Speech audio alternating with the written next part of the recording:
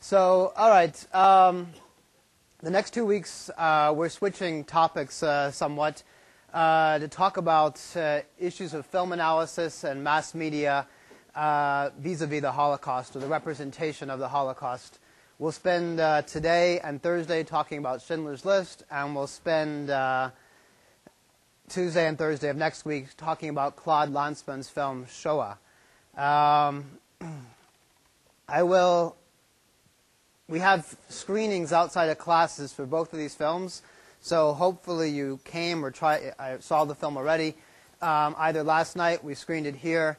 The film is also available in the Powell Media Lab, and you can go there whenever they're open, check out the film.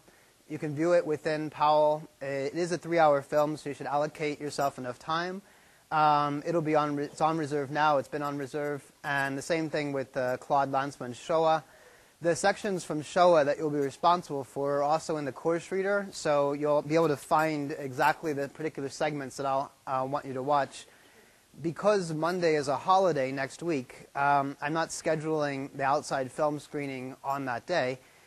Instead, it'll actually be scheduled on Tuesday. I'll change the syllabus when I go back to my office today to reflect that. And the film screening, by the way, will not be in this room. It'll actually be in Dodd, which is the art history room, Dodd 147. It'll also be at 7 o'clock. This is Tuesday. I believe it's Tuesday the 16th. It may be Wednesday, but in any case, I'll make sure I put that up there. If in the meantime you want to watch the film or the parts of Shoah that you'll be responsible for, like I said, the film is also on reserve in the Media Lab in Powell. There's some parts of the film that are on YouTube. Unfortunately, well, I don't know, fortunately, there's not a lot of parts that are on YouTube, but the parts that I found that I think are relevant, that are relevant for us, I put here, and those will be the ones that concern us the first day. There is a paper due, response paper, not this Friday, but rather next Friday, and it'll be on either Schindler's List or on Shoah. So it's already posted. That's ready to go.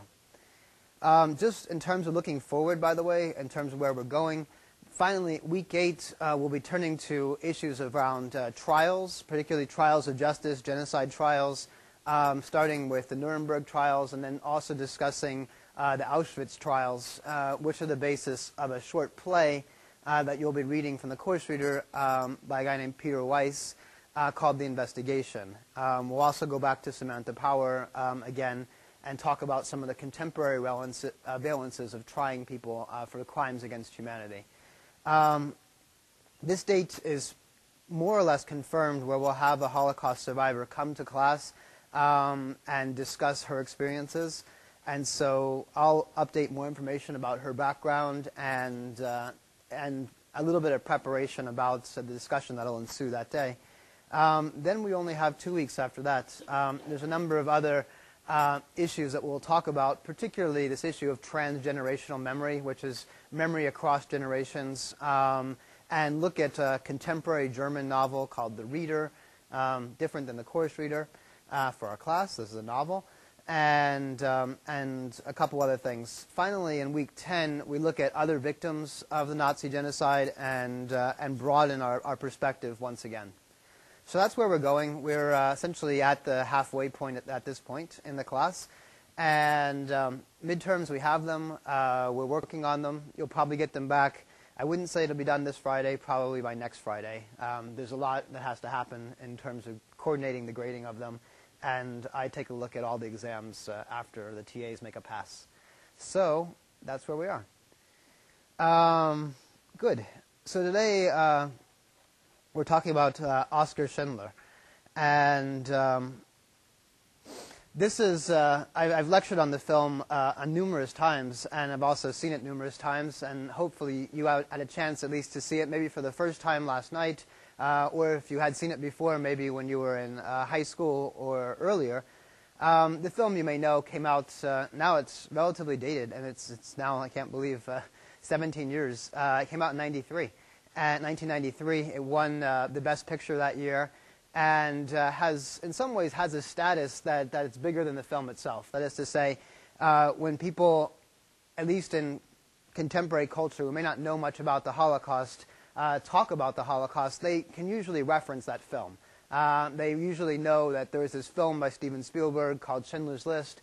They know something about the fact that he saved Jews, that he was a righteous, so to speak, righteous Gentile or even righteous Nazi, since he was a card-carrying member of the Nazi Party.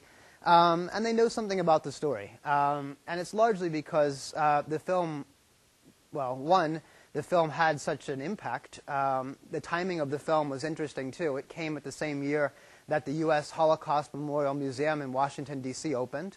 So this is a very significant building, a very important museum and monument on American soil, commemorating the victims of the Holocaust. And it's a kind of a shift, I think, in American relationship to the Holocaust. It's interesting that this film and the museum are here in the United States. That is to say, the film was made, obviously, in Hollywood. The museum is located in D.C., and most of the people who visit the museum are themselves, they have a certain amount of distance to the Holocaust, if not just because of the fact they're living here in the United States. This is part of the point that generations come and go, new generations come about, and issues of how they learn about the Holocaust is primarily through the way in which it's represented. So how it's represented in museum exhibitions, how it's represented in popular culture, in film. And, quite honestly, I would put Inglourious Basterds, Quentin Tarantino's film, kind of in the same thing. Is that, when you ask people how do they know about Nazis or what's your impression of Nazis, well, it's very much dictated by popular culture and the way in which we consume films, representations that, have some basis in historical reality, but at the same time take many liberties in the historical record, some of which were liberties that stretch the way in which we relate to these events.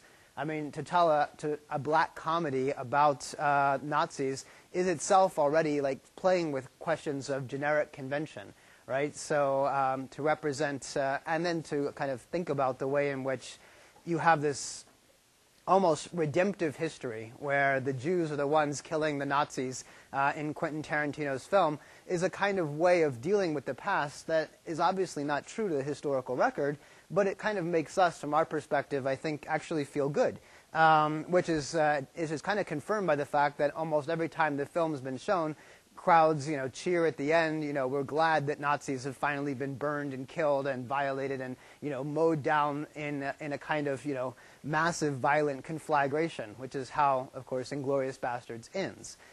If you haven't seen the film, sorry, I ruined the ending for you, but that's it. Nazis are blown up and burned. Somehow we feel good about this, and there's a certain sense of kind of vindication. It largely, I think, has to do with the perspective that we have. That is to say, our perspective decades after the events that we're talking about, a sense of justice that we have, a sense of kind of poetic justice, perhaps, a sense of kind of playing with the historical record, maybe distorting certain things, but also trying to make a kind of point, often an emotional point. And I think Spielberg's Schindler's List does, in a very different way, some of the same things. It's a highly emotional film. If you saw the film, there's almost, it may be 3 hours long, a little longer than that. It's very difficult to get up from it. We're attached to the film. It has a very profound emotional effect. And I think, honestly, Inglourious Basterds has an emotional effect, too. It's a different emotional effect. It's emotional effect, I think, of a kind of happy celebration, catharsis, and a sort of, a kind of distancing effect of how funny, but yeah, they deserved it. Schindler's List has an effect as well, which is a tremendously, I think, deeply emotional connection with the victims, but also an identification with Schindler as a person who's redeemed himself. That is to say, a Nazi who has actually gone through this self-transformation and become a different person. And we, from our perspective, can identify with him as a hero, as someone who definitely did do something that was significant, noteworthy, important, should be celebrated, and should have a film, made about him.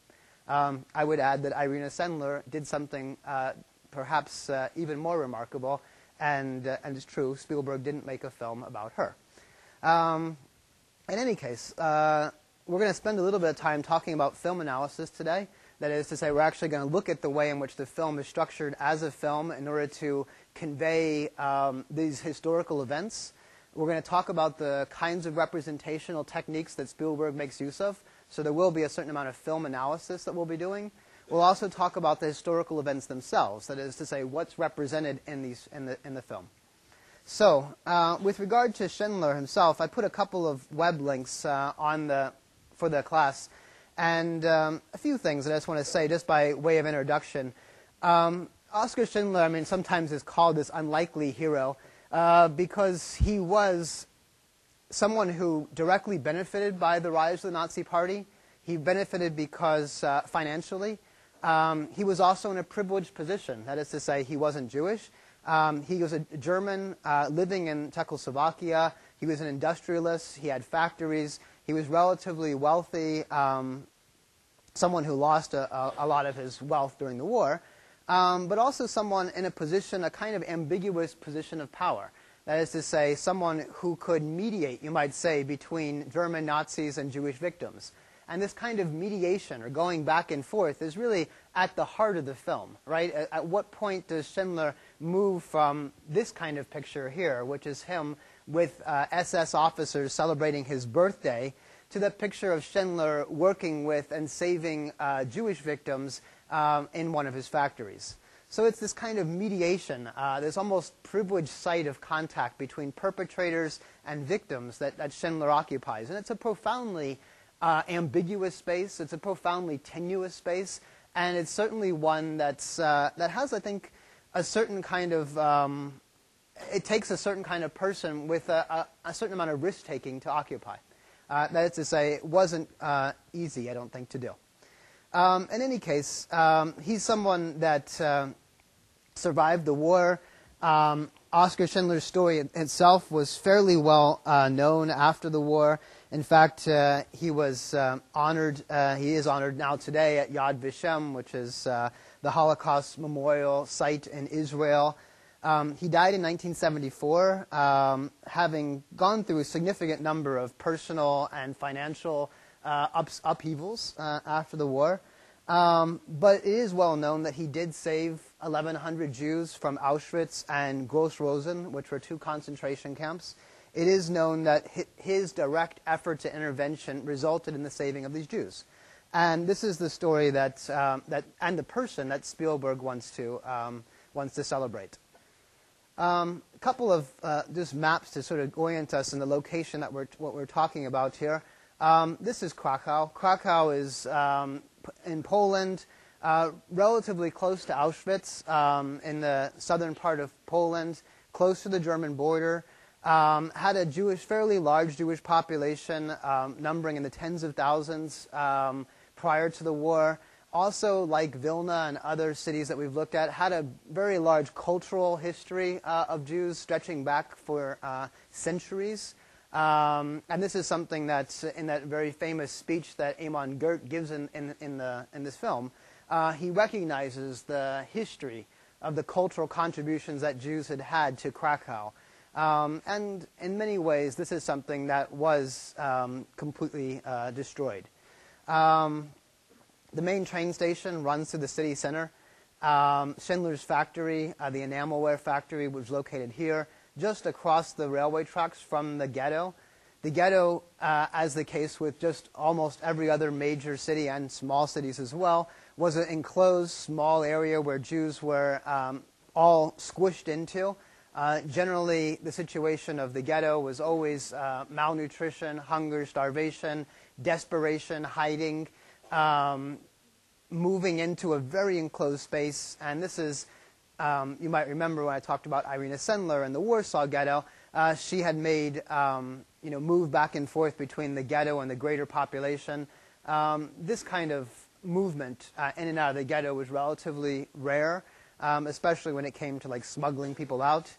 When the decision was made to evacuate the ghetto, most of the people were either shot or deported to concentration camps, either the work camp, which was located just outside the city center, where Amon Gert was the commandant, or others deported to Auschwitz, most of whom were killed. So this all happens in the period of 1942 to 1945. Here's the camp is here. The railway station lines that lead to Auschwitz, which is not far away at all. It's probably less than a 30 to 40 minutes ride. It's pretty close. There's a couple other maps just to orient yourself in the historical area. This would be the region of the ghetto itself. Relatively small, enclosed by barbed wire. Horrific conditions inside there. And the evacuation of the ghetto, which takes place in the film, is overseen by Goethe, but also literally seen by Schindler as he's up on a hill looking down at the ghetto and sees this moment of the chaos that ensues as the ghetto is evacuated. The camp itself, this is the structure of the. Come up in a second. This is the structure of the camp where Goethe is in charge. Again, it's a relatively small area, enclosed again by barbed wire. It has a crematorium in the corner here. It has a roll call square in the center. And this is all outside, so exposed to the elements, as you saw in the film. Tremendous cold, snow, prisoners who were actually forced to build parts of the camp as well, which kind of calls up the same kind of work that Celan talked about in Death Fugue. So all this is based upon historical reality. None of this is a stretch. None of this is imagined. These camps did exist. Krakow was evacuated. Pretty much, as you saw in the film, Spielberg didn't take a lot of historical liberties in the depiction of the broad historical events that are depicted there. There are things that didn't actually happen. I mean, just to say a couple. I mean, there was no sorting out of people's teeth in railway stations, as was depicted at one point in the film. We don't know of times when showers that looked as if they were going to gas people actually produced water. Another time, which in the film plays a very important emotional role of kind of causing us to think something horrific is going to happen. We're going to watch people gassed at this moment. But in fact, the film doesn't show that. The film doesn't show the gassing of women in Auschwitz. Rather, it shows this kind of moment of purification where water comes out instead. We'll talk about that scene on Thursday, but I wanted to say that that's somewhat of a stretch historically. And it's something that Spielberg, I think, does largely for an emotional effect that it creates in the film. All right. Other things. I do want to say something about the victims themselves, the Schindler Jews. This is a list, actually, of all the Jews that he saved, every single one. And it's an interesting list if you had a chance to look at it. What it says up here is, this is the religion, so J-U is Judah, Jew. Their nationality, almost, not all, but many are Polish, which is P-O. Others are Czech, others are Hungarian. But for the most part, they're Polish. Last name, first name, date of birth, which is written day, month, year. So this would be October 28th, 1912. And then occupation over here. It's all in German, obviously, but what you find is that most are sort of, workers. That is to say, cooks, table makers, metal factory worker, painter, table maker, metal workers, basically people who have some ability to work in a factory or have worked with their hands. What's extraordinary as you see this list is really just looking at the length. I mean, honestly, just scrolling down and seeing these people were all by name written on a list that was typed out, that was used to identify them, and they were specifically saved at the express will of Oskar Schindler. And that in itself is remarkable. I mean, that itself is worth talking about. It's worth thinking about.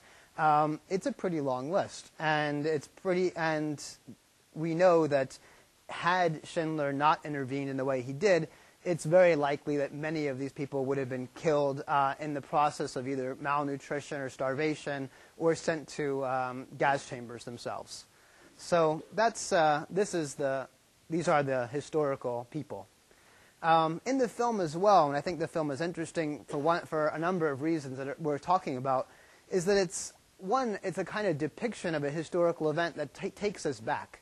That is to say, it's almost what you would call a historical recreation, right? The sense of we're going to watch something that unfolded in history, and we're made to see it. We're essentially seeing it staged in front of us.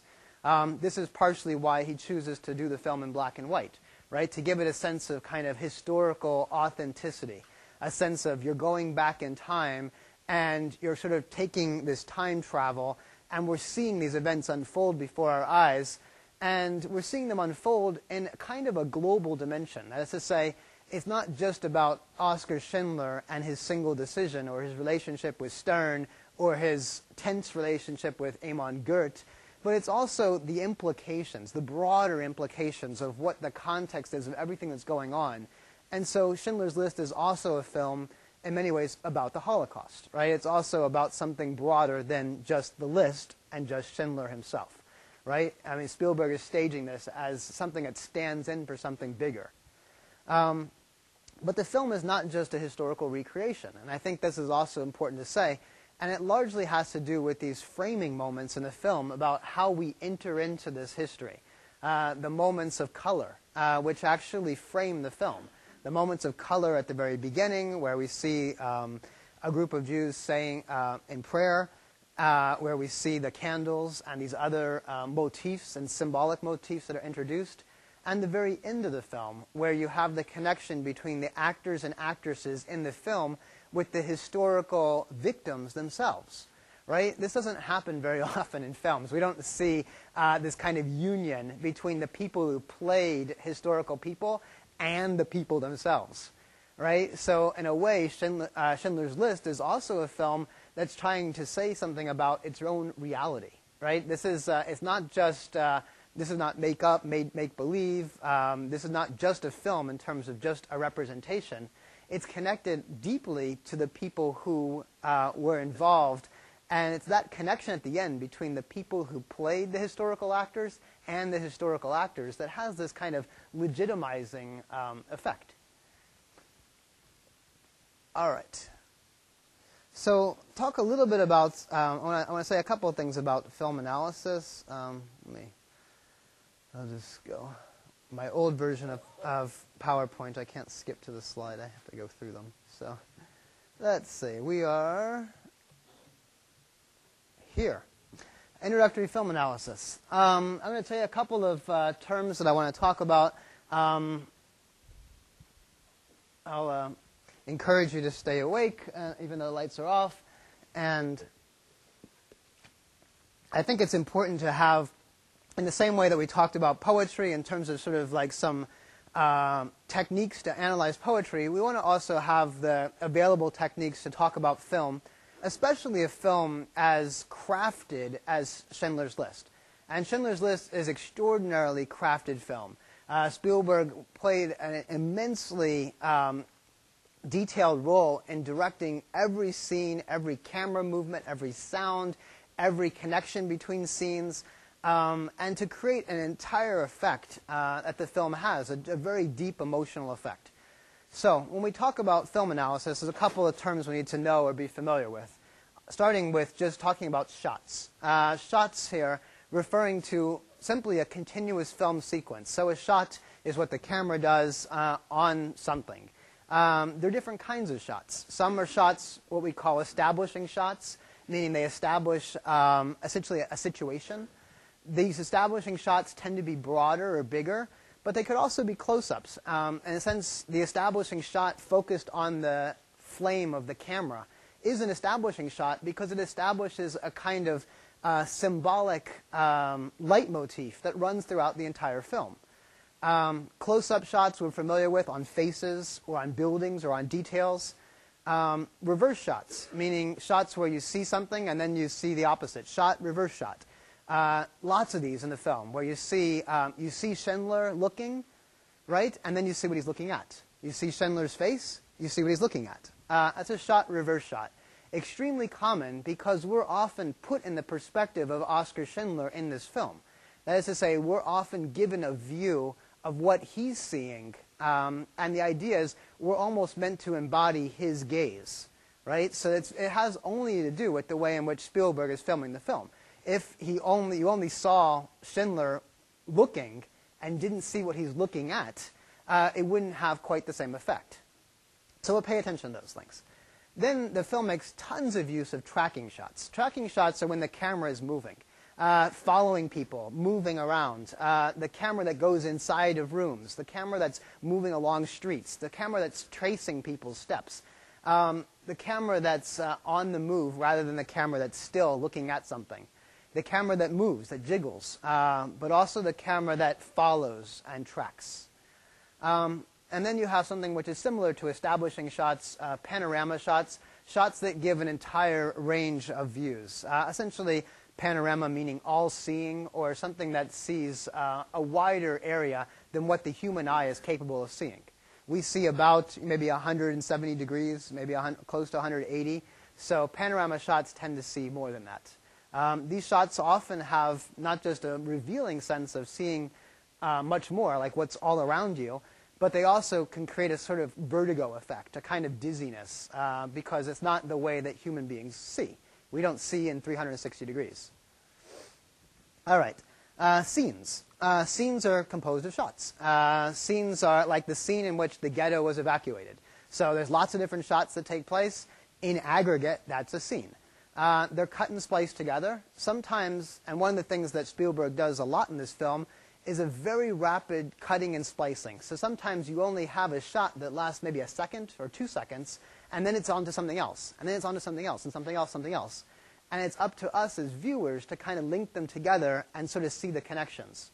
How are they connected together? Well, it could be two different events taking place at the same time, right? So a shot that shows, the inside of an apartment, and then next you see outside, in the ghetto, and then you see in the street, and then you see back in the apartment again. And the idea is they're not obviously physically connected, but they're all happening at the same time. So we have a sense of, a scene composed of different shots that have been spliced together. This has a kind of effect of what you would call sort of a montage. Montage can be where you have different shots on top of one another as a kind of almost like overlaid on each other. But more so the case in Schindler's List, you have sort of what I would call non-contiguous spaces and discontinuous times spliced together as if contiguous or continuous. What this means is the spaces are not physically connected together. So it's like I see the outside of a building, I see the concentration camp, I see, the inside of Gert's apartment, and all within, say, 2 seconds or 3 seconds. So it's like shot, shot, shot, but they're discontinuous in a sense, but they're put together as if continuous. This effect often is used continuously. I'll show you examples of this, but throughout the film it's used to show the kind of the greaterness of the story. So rather than just focusing on Schindler himself and where he is and what he's seeing, it's often seeing things that are also going on that Schindler himself can't see. And Spielberg does this by essentially a montage technique. Motif symbols. Spielberg's film is entirely governed by, I think, deep symbolism that runs throughout the film.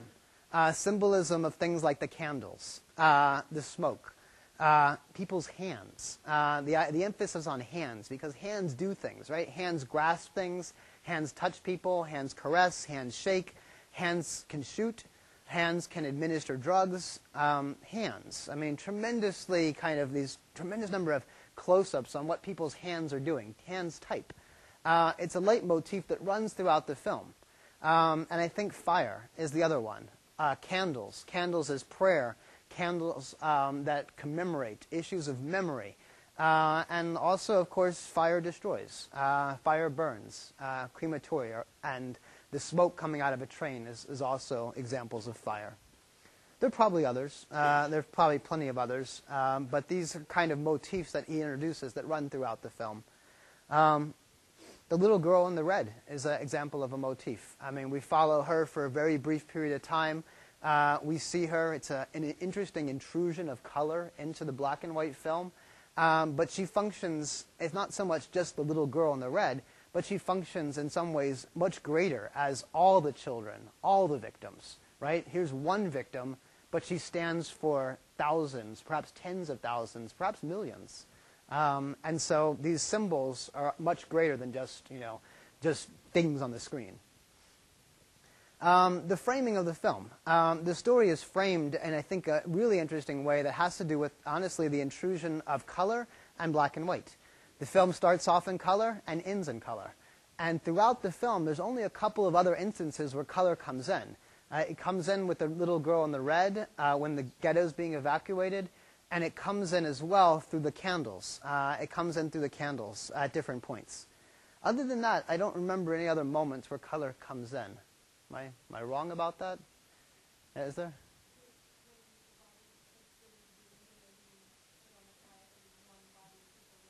Right. That's right. Yeah, there is, exactly. So that's an example of this motif that comes back much later. And it's really, for us, it's like it doesn't need any other explanation, right? It doesn't need any explanation. We connect it back to the little girl in the red that we saw hiding. I mean, of course, the embodiment of innocence, of youth, of purity, and the sense that, all of that has been extinguished.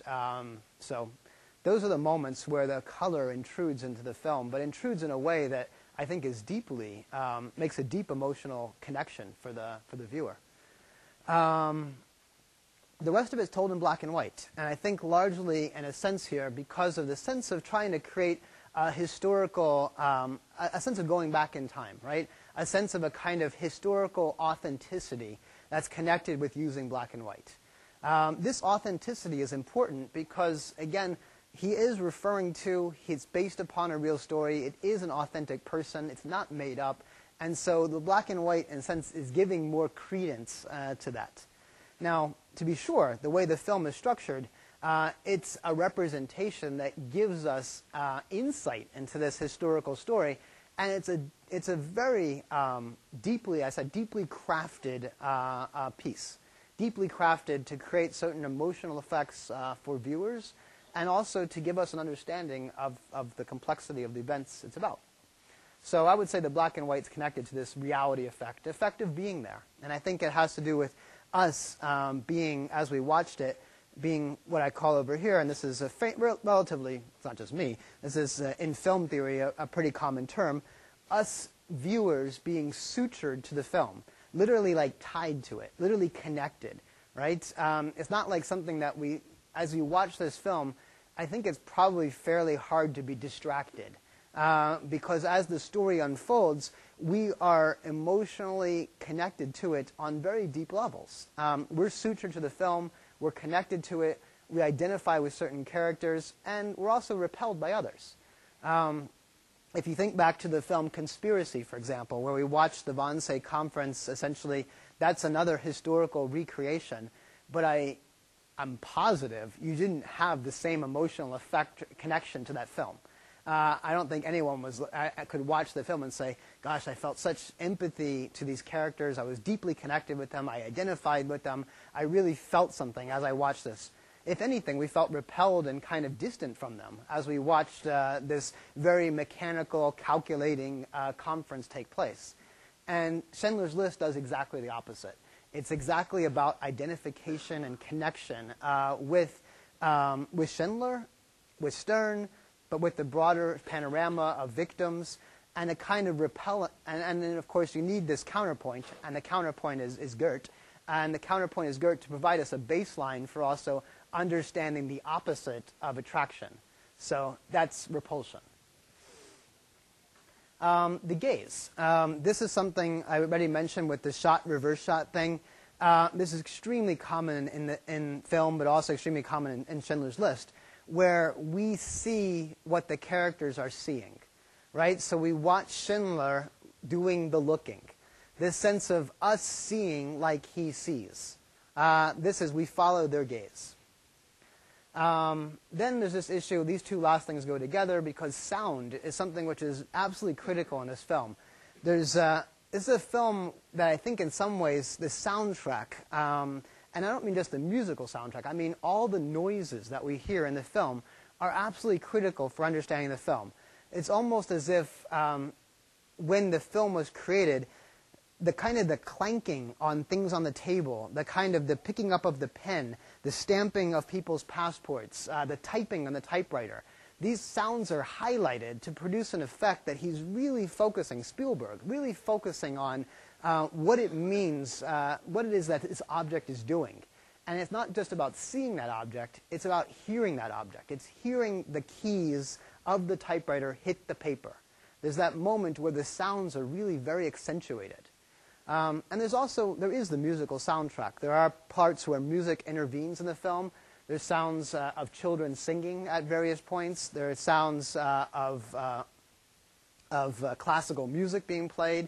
There's sounds of disjuncture, right, where the ghetto's being evacuated and you hear the music and these two Nazis come in. Is that Bach? No, it's Beethoven. And there's this kind of thuggish discussion that they have as the music goes on in the back, the shots are being fired in the ghetto, and you have this way in which the bullet sounds are intersecting with the musical sounds, intersecting with voices, and all this, again, has been very carefully crafted in order to convey what may have been the impression of the ghetto being evacuated.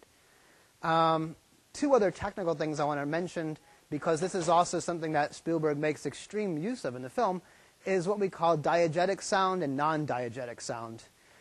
Diegetic sound simply is sound that is emanating from what you're seeing. Like you basically see people on the screen talking and you hear them. Like what you see is actually also what you hear. It's not sound coming from somewhere off the screen. Non-diegetic sound happens outside of what you're seeing. So for example, when we see the ghetto being evacuated and we hear children singing, we don't know where those children are, right? We don't actually see them on the screen singing.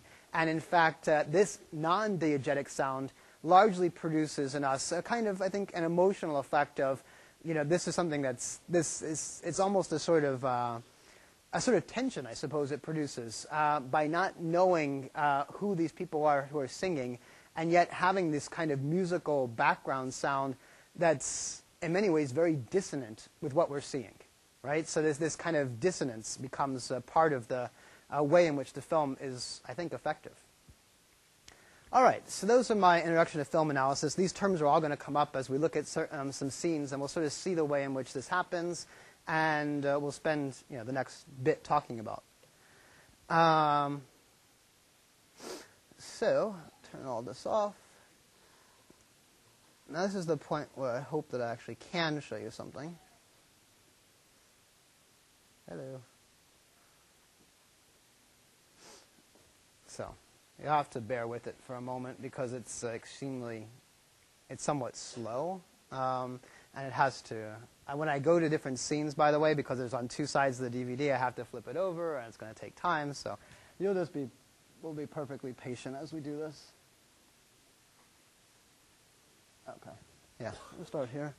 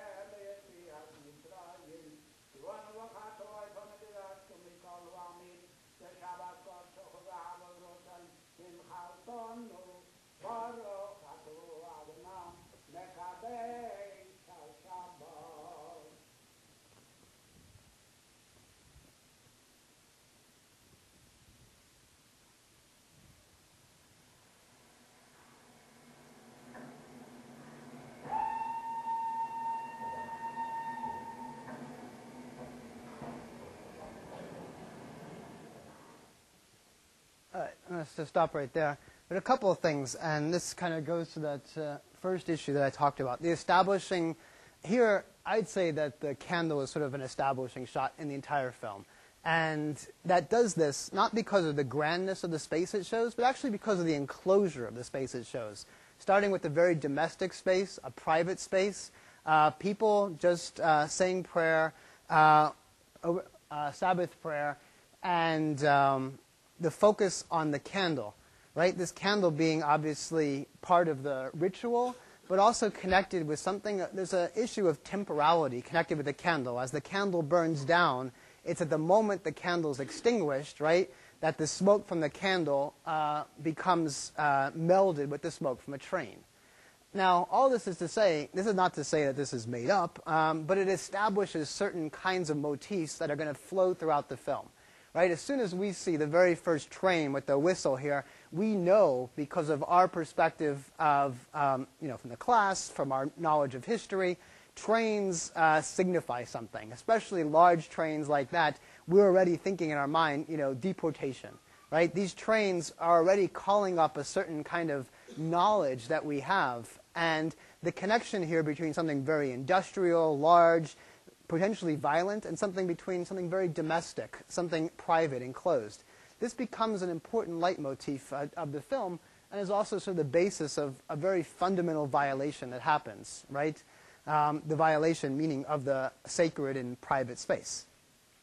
So that's the kind of the moment that we go back in history. It's that moment where you see the train. That's the moment that you are in 1942. That's the moment that you're basically transported to the past. You're transported to black and white, and it begins with the image of the train. And it also begins with something didactic, because the film also has an element, as much as I think it is probably in the genre of a historical melodrama, it's also a didactic film because it's meant to instruct. It's telling us what was happening when the ghetto was established, when the ghetto was evacuated, and so forth. Things that are connected to the historical record. There's a question? Hmm?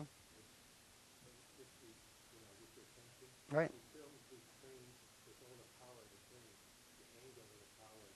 Absolutely. Yeah. Yeah, there's already a sense of a kind of alertness that we have when we come to the film, which is established right from the beginning, a kind of emotional, heightened alertness through the sounds, but also through the way in which the shots are done. And it's something that, I don't think this is over-interpreting, but you'll have to constantly look at the way in which objects are shown. Shots from above, shots from below, shots that show Schindler looking down, shots that show him looking up, shots of the Jews often, on the ground in a kind of more diminutive type of space. These are all things that are honestly quite critical for understanding this film. So I'm flipping the thing over, which is what's happening here. I can't guarantee that this process of showing you these things is going to be seamless, but I want to move to another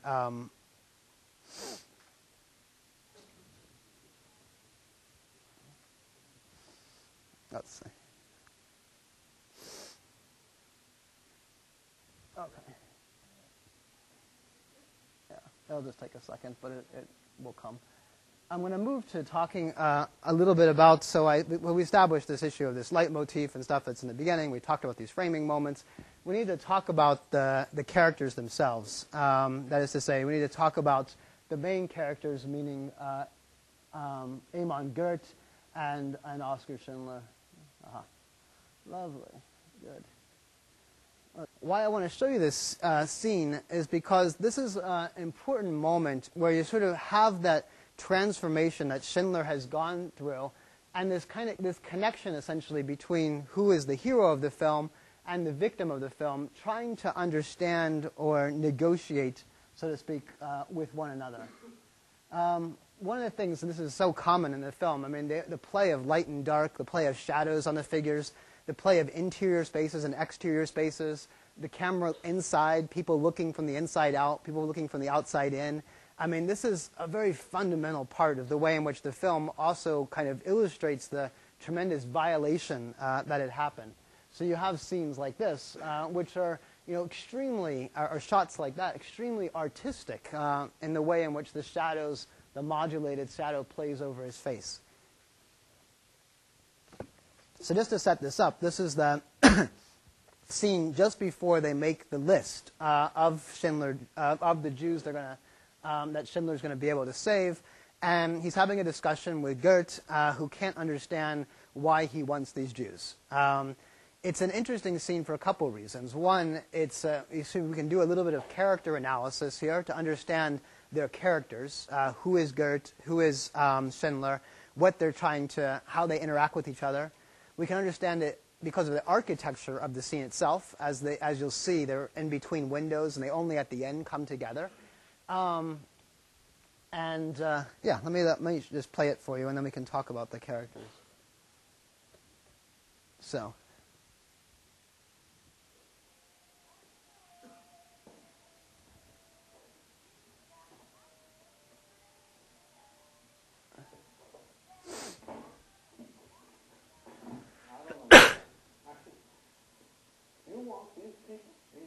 My people, I want white people.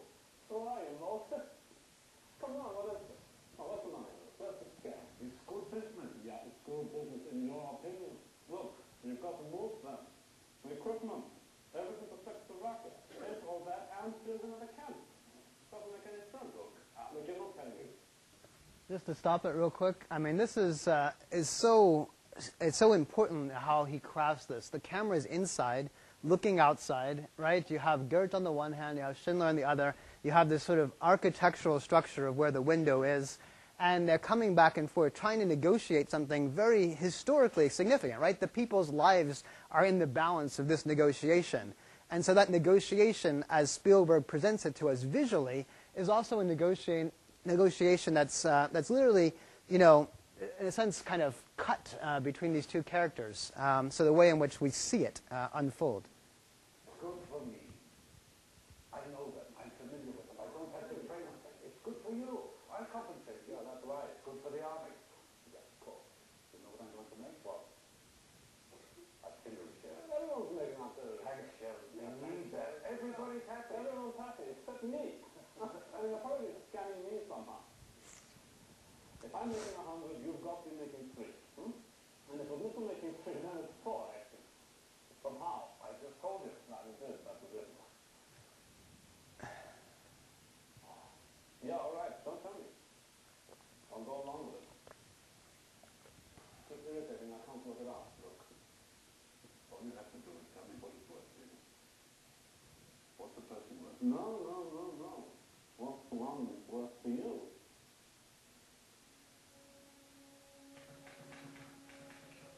So that critical connection there, right, between the discussion, the music, this absolutely kind of hinge-like question, right, the ethical question at the core of the whole film. What's a person worth to you? Then connected immediately to the typing sound, right? So essentially, that question's answered at the very next moment where you transported from this discussion that they had, inside, outside, this kind of coming together of the villain, the hero, this fundamental ethical question at the core of the film, and then the typewriter. And this typewriter, this scene is extremely moving as well because of the closeness of the camera on the individual letters, right? So you're talking about people's names hanging in the destiny of just their name being typed on a list.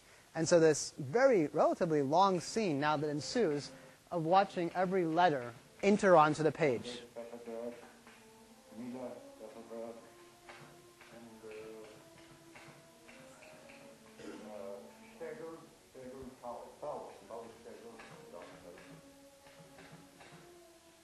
The music, this would be non-diegetic music, meaning we don't know where it's coming from, but yet it produces an emotional effect of kind of uncertainty in us, right, of the tenseness of the situation.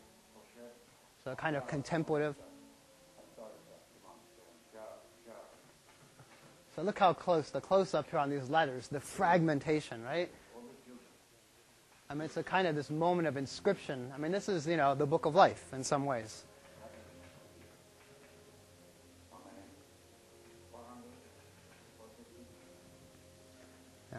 And just to go to the next scene really quickly here, so we're running out of time. Here you have now going from the letters to the people, right? From the individual letters that make up the names to the people who are there. A very, very emotional scene as well, right? Where you see, like, okay, this is the reality.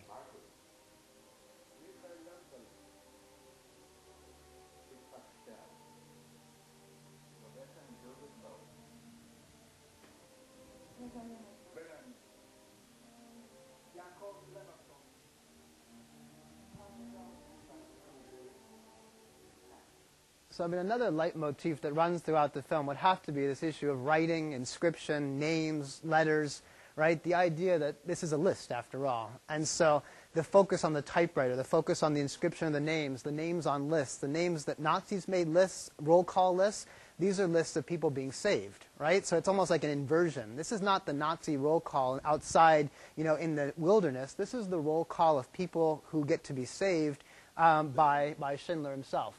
The close-ups on their faces, I mean, consistently, right? It's very humanized, right? These are not abstracted names. These are people with children. They're old people. They're young people. They're people, obviously, with stars on their back, wearing stars of David. They're numbered, and they're haggard. They're tired. And these close-ups on their faces meant to definitely humanize this. In a sense, the black and white, I mean, it's almost as if we're seeing a photograph from history. But yet, it's not that. Right? It has the effect as if we're seeing something historical. This is, these scenes, these kind of mob scenes of people boarding trains, to work, to deportation, to slave camps, and so forth, based on photographs that we have, many taken by Nazis of what deportations look like. So it's like that whole kind of visual archive that we have in our heads is also kind of enhanced and confirmed in different ways by the film. All right. So now I have to switch back to the other side, so it'll take a second, but let's see. Bear with me as I do that. It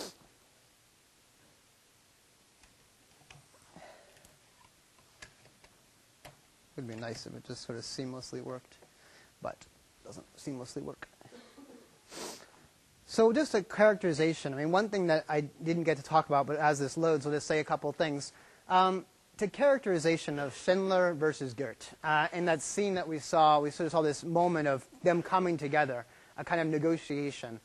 If you had to talk about Goethe in terms of who he is, what kind of qualities or characters describe him, I mean, what kind of things would come to mind? You would say just a characterization of Goethe.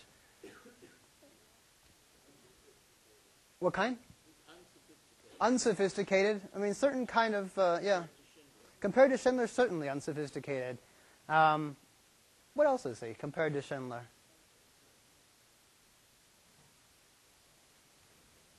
What else is he? Violent? Okay, sure, violent. Yeah. I mean, he's a camp commandant after all. He's sadistic. He shoots people. Yeah. What else?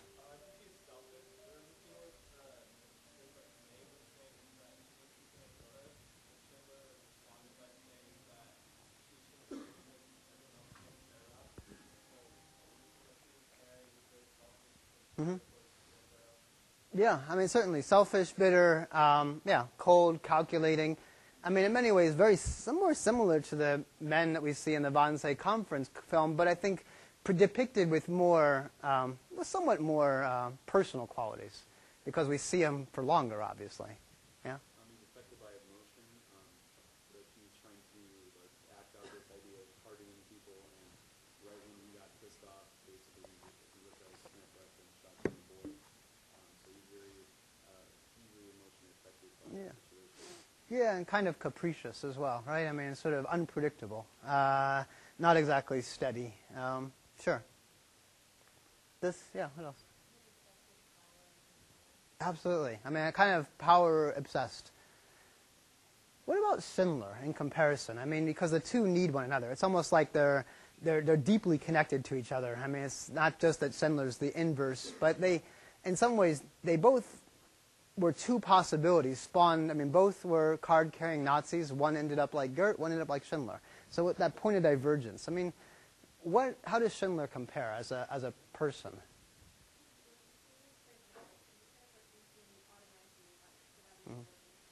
Right. I mean, this kind of charisma. It doesn't help. It doesn't hurt that he's played by a very good-looking actor. Doesn't help. I mean, it's something that kind of we as viewers identify with him. He's has a sort of, even if he is a Nazi, at the beginning we still like him. I mean, he's not unlikable. What else about him? He's what? Continental, meaning what?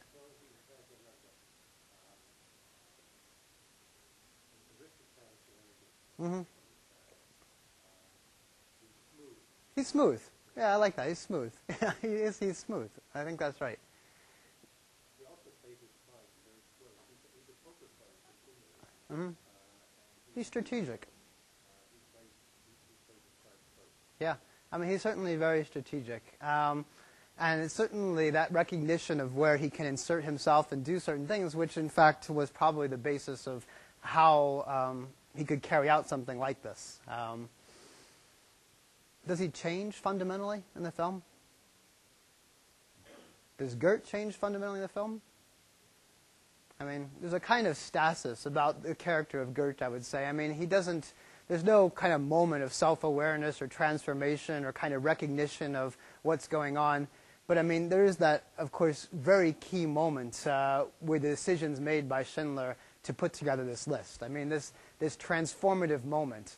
I mean, the character grows. The character evolves. And in many ways, this is also why I think we identify with him, not only because of his charisma and the fact that he's smooth, but that he can become a better person, right? He can do something. He can do something that puts his own life at risk. He can do something redemptive. And it's the very fact that Gert never does anything redeeming in the film that makes him so difficult to identify with, so repellent as a person. And yet the two of them are kind of counterpoints to each other. So that's the scene I'm going to show you is actually Gert. This is the scene that he's talking about the coming evacuation of the ghetto. And what's amazing about this scene is not just that he's articulating this historical action, but it's the way in which Spielberg puts this scene together. It's a beautifully crafted scene in which you have an acoustic event, which is the speech that he says, "Today is history." You might remember that. Today is history.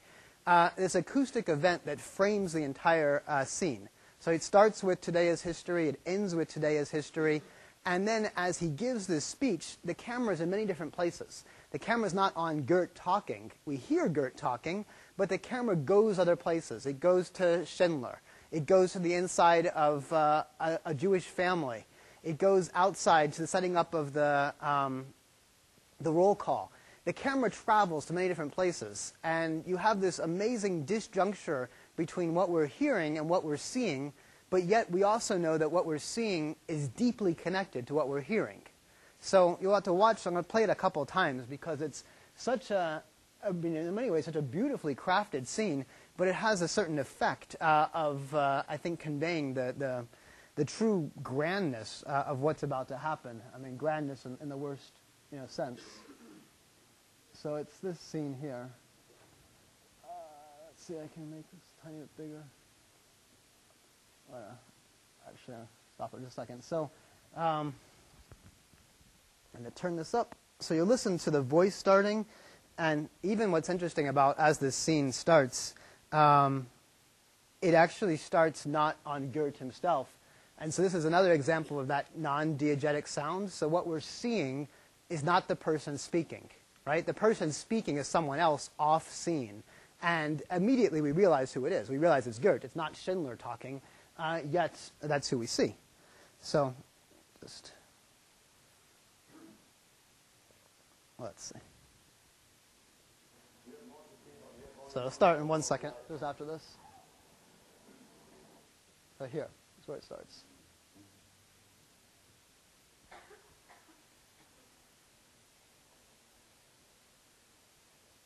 Today is history. So off-scene voice. Today will be remembered. Years from now, the young will ask, will wonder about this day. Today is history, and you are part of it. 600 years ago, when elsewhere they were putting the blame for the Black Death, Cabinet the Great, so-called, told the Jews they could come to Krakow. They came. They trundled their belongings into the city. They settled. They took hold. They prospered. In business, science, education, the arts. They came here with nothing. Nothing.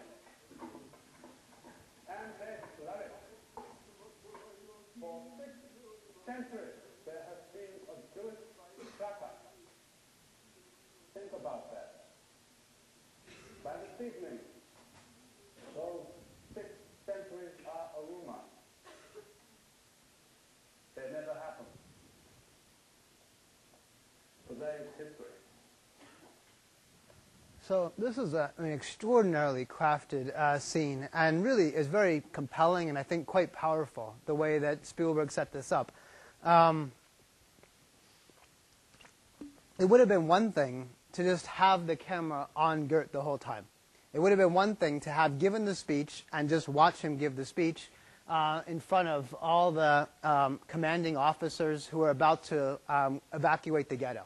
So it's a speech, a kind of rallying speech to the troops before they go commit this horrific violence of rounding people up, of shooting them, of getting them essentially evacuating the ghetto. So this is a speech that's meant to kind of rouse his troops. But Spielberg doesn't do that. He doesn't actually watch you give him, he doesn't actually allow us to watch the speech given, but in fact we see the effect of the speech by all the different places the camera goes, by showing its relationship first to Schindler, his decision, which hadn't been made yet to save people. We don't even know, what his position exactly is vis-a-vis what's going to happen. We see Isaac Stern, right, who's obviously is a central mediator for the Schindler Jews. And we see a family and a kind of tender moment, a kind of tenderness of the woman who smiles, the tenderness of the family, this domestic space, all those things showing the kind of broader effect, right? The broader kind of global effect of this individual moment in history. And it's kind of framed by this acoustic moment, this today is history, which is at the very beginning and the very end. You have these moments where other sounds are layered on top. So these other sounds are people talking in the domestic spaces. You have a little bit of singing. You have the setting up of the chairs. All these other things that are happening both sort of right before and right after. And all this essentially producing, I think, this effect of a more global history out of a singular event. So just to play one more time, just to listen to the sound.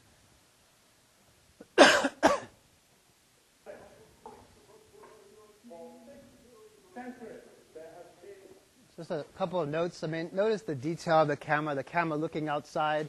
Here you see all these things, the tables being set up. Just prior to that, you have the details focused on the individual tables, the sounds that are associated with that, the way in which Spielberg is constantly moving between a kind of more global, larger history and the individual detail, the tiny detail, which is, in many ways, stands for the whole, right? So the way the letter on the name stands for the whole, or in this case, the table or the stamp. Let this play out a little further. Think about that. By this evening, those 6 centuries are a rumor. They never happened. Today is history. So this is the connection to the next scene, which is, I'll end talking about this right now, but I want to bring this up now, is also utterly important because this is the moment now where Schindler comes back and has a very particular view on what's going to happen. This is a view that's established from above as he's looking down at the event that's about to take place before his eyes. So Gert announced what was going to happen. You see the camera traveling both sort of back in time but also kind of forward. And now you have this moment where Schindler has this perspective, we watching him look, and then we seeing as Schindler sees. So watch as the camera moves. So here's the shot of Schindler.